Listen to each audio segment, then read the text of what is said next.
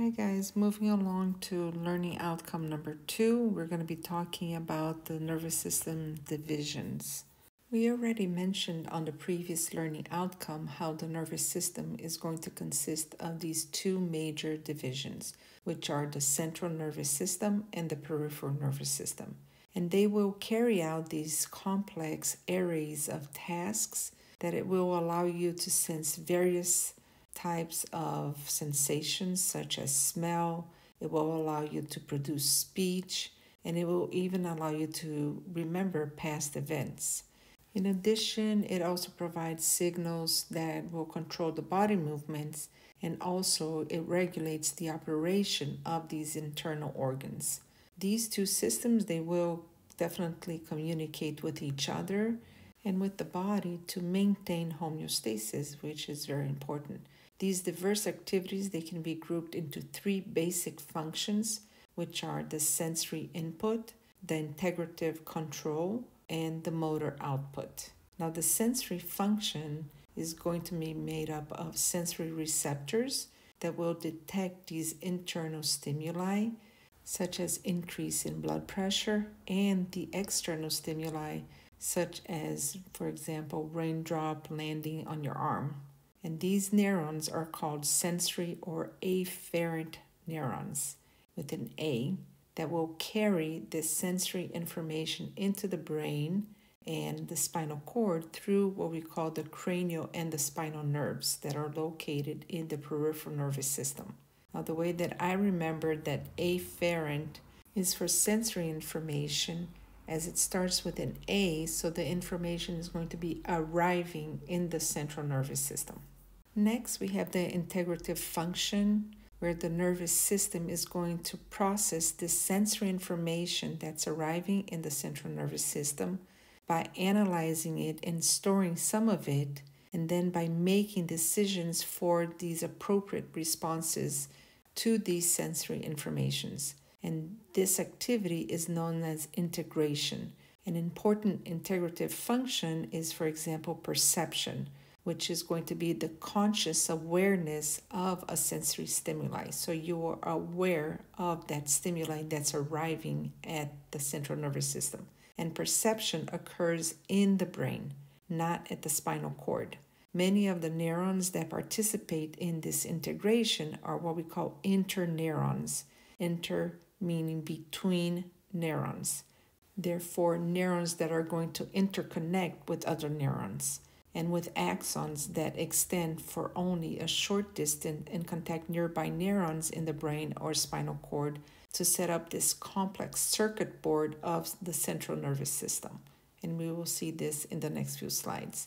The vast majority of these neurons in the body are going to be interneurons, meaning that they connect neurons to neurons.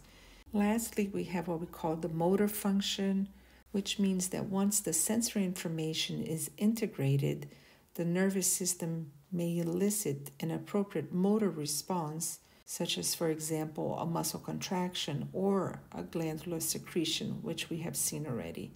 The neurons that will serve this function are what we call the motor or efferent neurons with an E. And motor neurons, they carry information from the brain toward the spinal cord or out of the brain and spinal cord to these effectors, which are what we call the muscles and the glands, through the cranial and spinal nerves. So they will exit the brain and the spinal cord through the peripheral nervous system, which are the cranial and the spinal nerves. Now, the stimulation of the effectors by the motor neurons will cause, for example, muscles to contract and also the glands to secrete their products. And the way that I remember that the motor neurons are also called efferent neurons with an E is because E stands for exit. So they exit the brain and the spinal cord, and they will go to the effectors, which can be, like I said, the muscles or the glands. So in this image, we can see the sensory input, where in this example, the skin is sensing the temperature of the water. We will have a sensory receptor that's going to be located at the tip of the finger over here where the water is hitting. And this information, if it's strong enough, it will travel through this route over here, which we will see later on. It's going to be the dendrite of this neuron. And then from here, it will go on to the central nervous system, which we will see on the next slide. On this slide again, we can see the sensory endings at the tip of the finger. This information will travel through this dendrite all the way to the central nervous system, which includes the spinal cord. From here, it will go up to the brain. Once it reaches the brain, then it will integrate this information. So this is why the second step is what we call the integrative control. And once this information is processed in the central nervous system, this will lead to a motor response or motor output. And the red neuron over here is representing this motor response, which will come down from the brain, pass through the spinal cord, and then go all the way to the tip of your finger to remove your hand in case the water is hot. So this is your motor response, and we will see on the next slide as well. So once that information again is processed in the central nervous system and integrated, then this will cause a motor response, which will, in this case, allow you to adjust the temperature of the water. And this is how you're able to interpret the information that initially was received by the sensory receptors that were on the tip of the finger. Let's now take a closer look at the sensory and motor functions of the peripheral nervous system. The peripheral nervous system is going to be divided into what we call a somatic nervous system and an autonomic nervous system. The somatic nervous system of the peripheral nervous system will consist of sensory neurons that are what we call somatic sensory neurons. And they will convey the information to the central nervous system from the sensory receptors in the skin that we saw on the previous example, also of the skeletal muscles, the joints, and then also from receptors for the special senses, which are vision, hearing, equilibrium, taste, and smell. And these somatic sensory pathways, they're involved in the input of information to the central nervous system for the integration center or the processing center, which we saw on the previous example as well. The somatic nervous system will also consist of motor neurons, which are called somatic motor neurons. And these will convey, therefore, information from the central nervous system to the skeletal muscle only. And these somatic motor pathways, they're going to be involved in the output of information from the central nervous system that will therefore result in a muscular contraction. More specifically, a skeletal muscle contraction. Because these motor responses, they can be consciously controlled. Therefore, these actions are going to be voluntary. So you're voluntarily performing these actions. Now, the way that I remember, every time I see the word somatic, I think about skeletal muscle. So it's going to be an input that will result in movement of skeletal muscles only. Now, the autonomic nervous system of the peripheral nervous system also has these sensory and motor components. However, the sensory neurons are going to be called autonomic sensory neurons, also visceral sensory neurons, because they will convey the information to the central nervous system from the autonomic sensory receptors that are going to be located primarily in the visceral organs, which include the smooth muscle organs in the thorax, the abdomen, and the pelvis. And therefore, the autonomic motor neurons, they will convey the information from the central nervous system to the smooth muscle, the cardiac muscle, and the glands, and they will cause these muscles to contract, the glands to secrete their substances.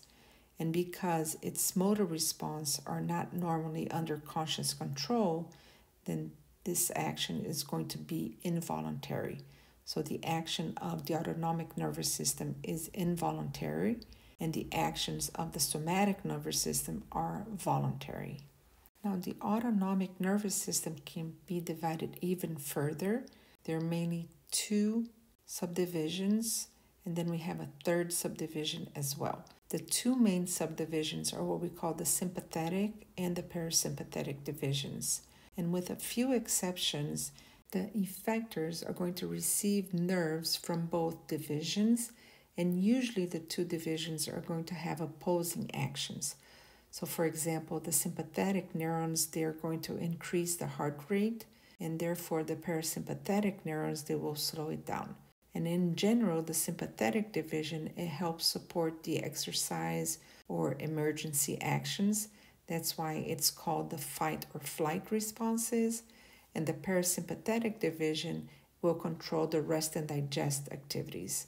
Now, because the sympathetic division is actually the major regulator of the smooth muscle of the cardiovascular system, it's going to have this wider distribution as the blood vessels are going to be located everywhere in the body. So therefore, you can see how the sympathetic nervous system will act everywhere in the body. And the parasympathetic division is the major regulator of the smooth muscle of the digestive and the respiratory systems, which are both derived from the embryonic gut tubes. So that's why they are both under the parasympathetic division influence.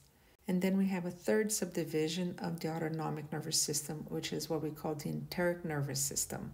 And it's called the enteric nervous system because it means that it's the brain of the gut. And it will consist of over 100 million neurons that will occur throughout most of the length of the gastrointestinal tract. That's why it's called the brain of the gut.